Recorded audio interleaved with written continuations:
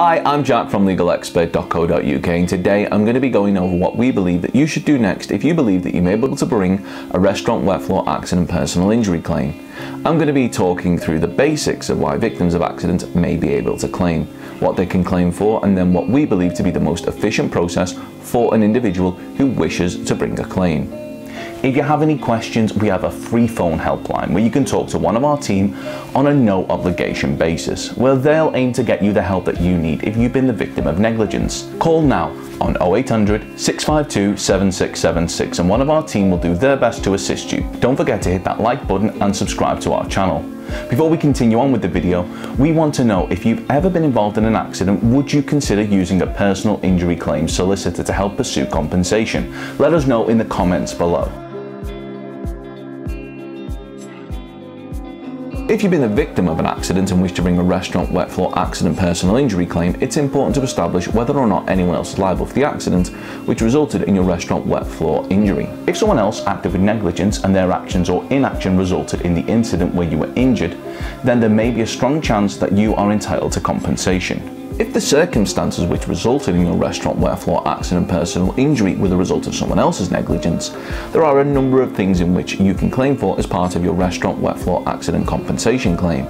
The first thing will of course be the injury itself. Any award for this will be a sum based on the specific injury and its severity. You may also be able to claim for the cost of any damage to any personal items which were damaged in the incident. Another thing which you may be able to claim for could be the loss of earning or any potential future earnings due to having to take time off work or a change in lifestyle as a result of the accident. And whilst there are so many things which could be claimed for, as no two accidents are the same, today the final item on our list is medical costs. Any costs incurred from medical bills that were incurred as a result of the incident may also be claimed back for. Now that we've looked at some of the main things in which you may be able to claim for, let's look into what we believe that you should do if you do decide to pursue a restaurant wet floor accident personal injury claim.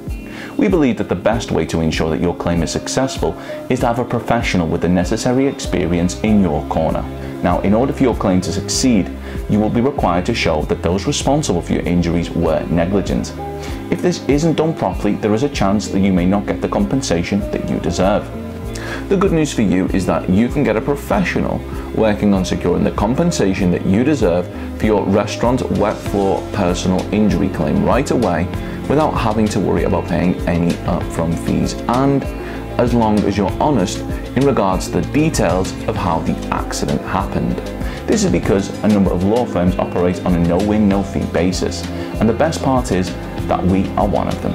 Call now on 0800 652 7676 or use the live chat service at legalexpert.co.uk to see if we're able to assist you in pursuing the compensation that you deserve.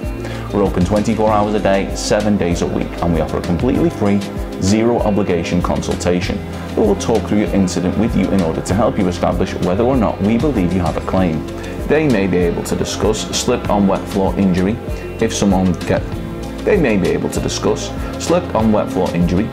gets hurt on your property. Are you liable UK? How much compensation you get for slipping on a wet floor? Wet floor accident report, average payout for slip and fall UK. What happens when you slip on a wet floor? What happens when you slip on wet floor science? And average compensation for slip and fall. Don't forget to subscribe, as we'll be uploading helpful videos just like this one on a regular basis. Or you can check out one of our recommended videos or head over to legalexpert.co.uk where you can read community questions on our forum, get free advice on our live chat, read articles and seek assistance for compensation on a no-win, no-fee basis for your personal injury claim.